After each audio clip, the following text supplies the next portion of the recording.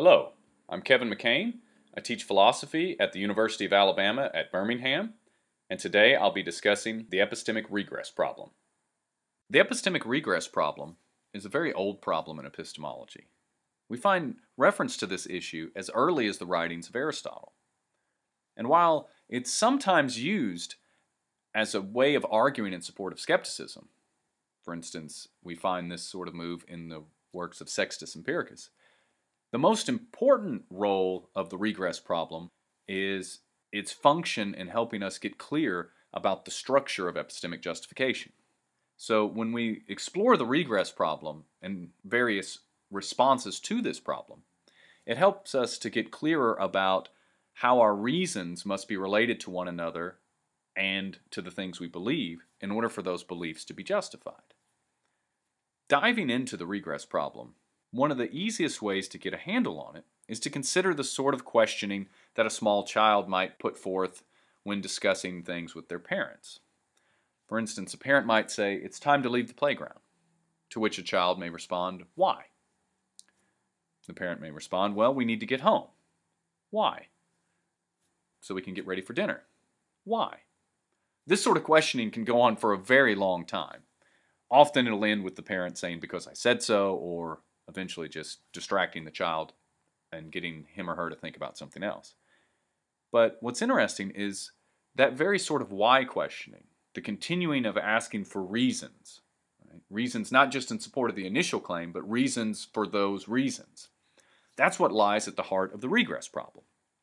So take any belief that you have that presumably is a justified belief, so a belief that you have good reason for. Here's a sample one. So assume that you have good reason to believe the president is at the White House. Well, plausibly, someone could ask you, why do you think that? A plausible response might be, well, I saw on the news that the president would be at the White House today. Well, why do you trust what you saw on the news? Well, the news tends to be accurate about this sort of thing. Why do you think that?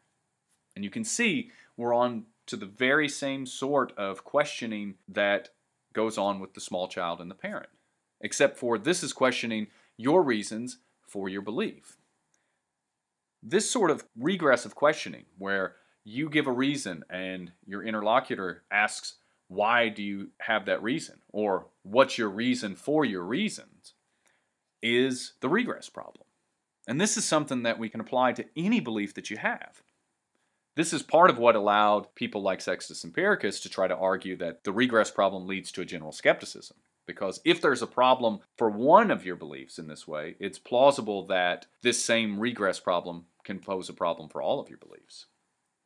Now, when we're exploring this regress of reasons, where you've given a reason for your belief, and then you're asked for a reason for that reason, and a reason for that reason, and so on, it seems like we have three options.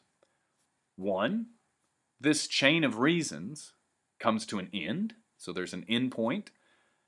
Two, the chain of reasons continues infinitely. So for any reason you give, there's another reason for that reason.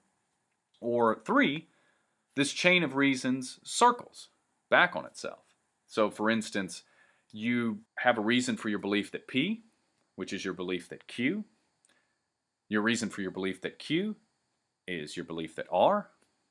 And your reason for your belief that R is your belief that P. In this case, your reasons go into a circle.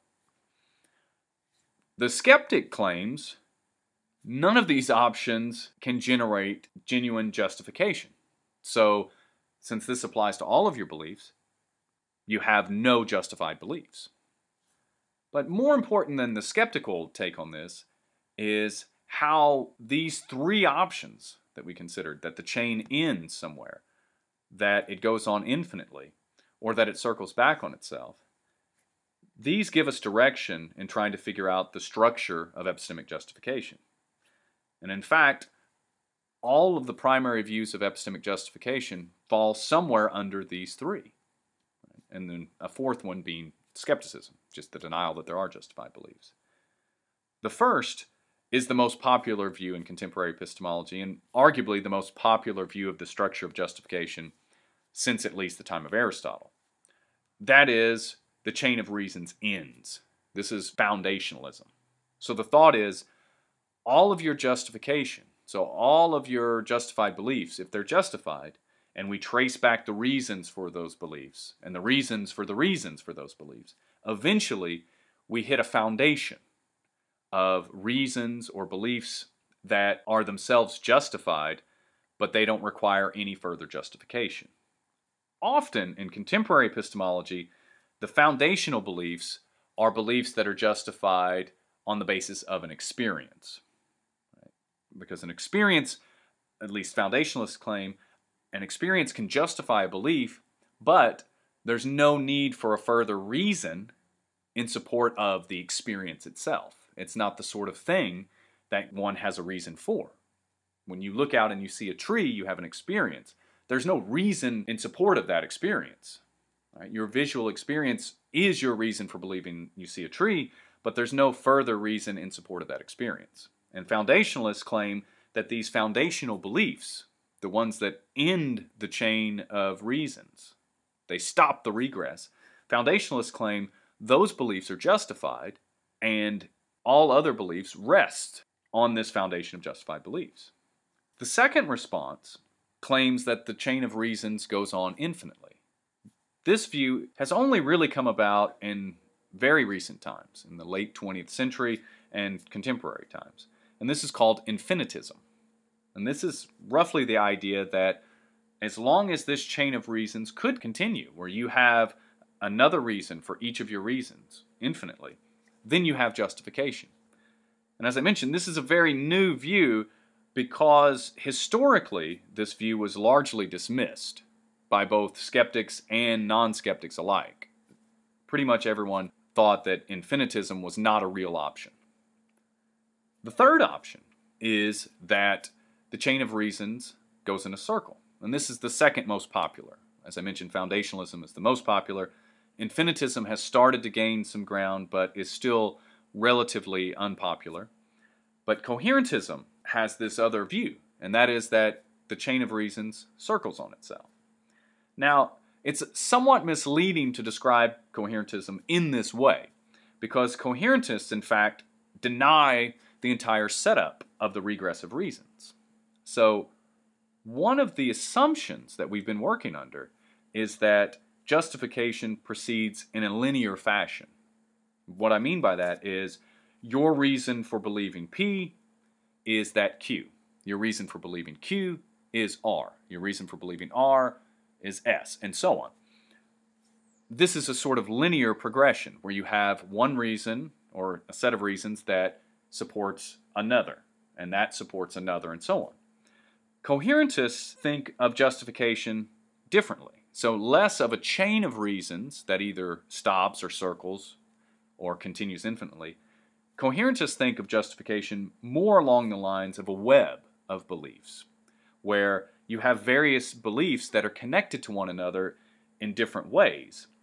And according to the coherentist, justification arises when this collection of beliefs is related to one another in the appropriate ways. So they claim there isn't this sort of regress of reasons because your reasons form this system, or as I mentioned, a web analogy, and justification arises when the components of this system or web are connected in the right ways. Those are the main options in responding to the regress problem. So again, the regress problem is this idea that for any justified belief, or any belief at all, we can ask what your reasons are. And then for each reason given, we can continue to ask what your reason is for that reason. The skeptic claims this shows a problem with justification, so that none of our beliefs are justified. But most epistemologists claim that it doesn't lead us to skepticism. Rather, the regress problem teaches us something about the structure of justification.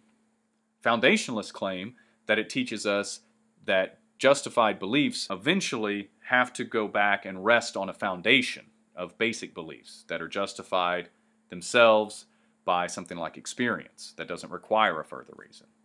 Infinitists tell us that the structure of justification is such that for any belief and any reason we give for that belief, we are able to give another reason. And that can continue infinitely. And that's what it means to have justification. The coherentist tells us that the structure of justification isn't linear in this fashion, as the regress problem seems to set it up. But instead, justification occurs when beliefs are connected in the right sort of way. So when you get a complex web of beliefs, or another way to understand it is a system of beliefs. And when this system of beliefs bears the right sort of relationships within itself, then you get justification. So these are the three main understandings of the structure of justification that arise from the regress problem.